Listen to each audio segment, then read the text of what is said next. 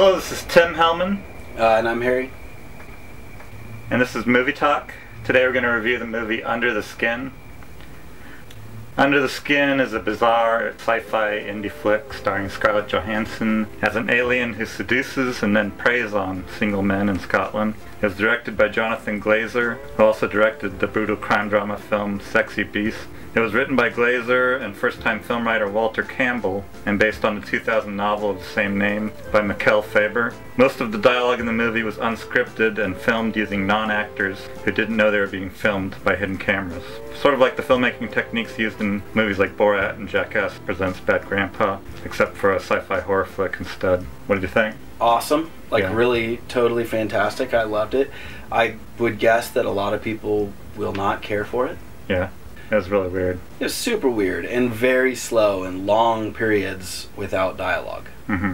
I'd be interested in reading the book, because it sounds like the book is quite a bit of a different story. Yeah, it's about the 1% aliens on another planet that eat human because we're a delicacy, so that's why she's collecting humans for rich people on her planet. And she enjoys Earth because on their planet the poor 99% has to live underground, just the 1% gets to live on the surface. Kind of like this planet, except for... No one lives underground? except for the 1% live in, mansions and stuff. Right. And then the other 99% have to live. It's too bad. I'd like to see a movie made of that book, because that's great social commentary. Oh, yeah. Although I'm glad that this movie is just the way it is, because it's... I love that it was non-actors, because their reactions sometimes were interesting.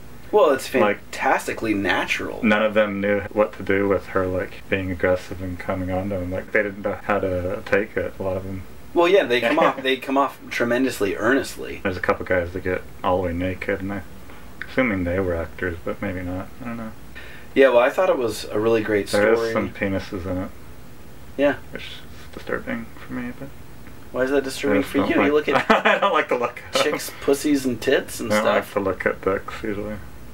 Do you let yourself look at your own dick? I touch it, but I don't look at it, usually.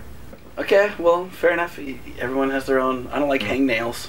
I like ladies. I don't roll dudes, but I don't mind seeing a dick on the screen.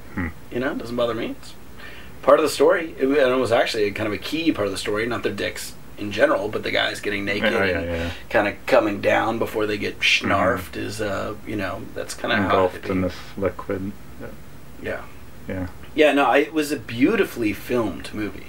I mean, it's just beautifully shot, and the soundtrack was really great. Oh, yeah. And soundtrack helped put it in that moody atmosphere. Oh, hellaciously moody. You do get to see Scarlett Johansson naked, too. Yeah, and that's great, too, because she's... That's not disturbing. Yeah, she's totally hot. And Scarlett Johansson is super pretty, and she's not, your normal weird breastbone, skinny, funky-looking Hollywood star. So she's, she's a very natural beauty, which is rad, so that's cool. Balances out the dicks. I'd like to see Jennifer Lawrence naked. That would be cool. I don't know who Jennifer Lawrence is, but she's probably... the girl from Sutherland's Playbook and Hunger Games. Oh, yeah, I saw the first Hunger Games movie. She's the most popular actress there is. Yeah. She looked like she's another one who looked... I did see the first Hunger Games, and she didn't seem like she was a total scrawny...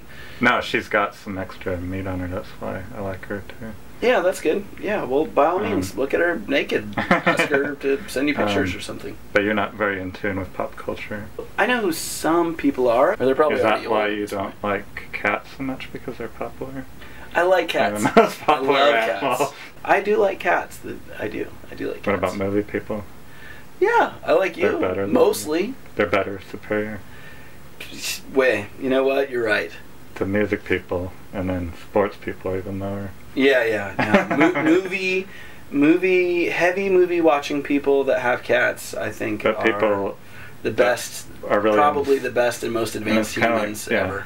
But people that are really into sports are usually not very smart. That's why they like sports. Yeah, sports are sports exist for sure. Things that aren't too stimulating for the brain. I think so. Yeah, except for the NASCAR people. I think they're super intelligent. Most sports people would not like this movie, Under the Skin. It would be too challenging for them, I think. I think that is fair to say. It would be a long walk for a sports fan to enjoy Under the Skin. So, what rating? I will give it a 4. I think That's it was. what I gave it. Yeah, I think it's beautiful and. It is slow. Yeah, but it's Long, like you said, long sections with no dialogue, and it's hard to figure out what's going on a lot of times. But. Yeah, but I think that you can't look too closely at that story. Mm-hmm. You have to view it kind of as a whole. You know, the sum is greater than its parts. Mm-hmm. You know, so and I think the overall story I think is relatively simple and it's pretty rad. You know, it would have probably been better though with Jennifer Lawrence as the seductress.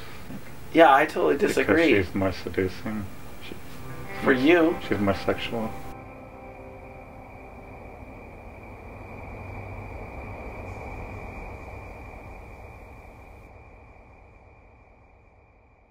I love cats, bro. Yeah. Mara, what'd you Do you feel dirty? You want a French?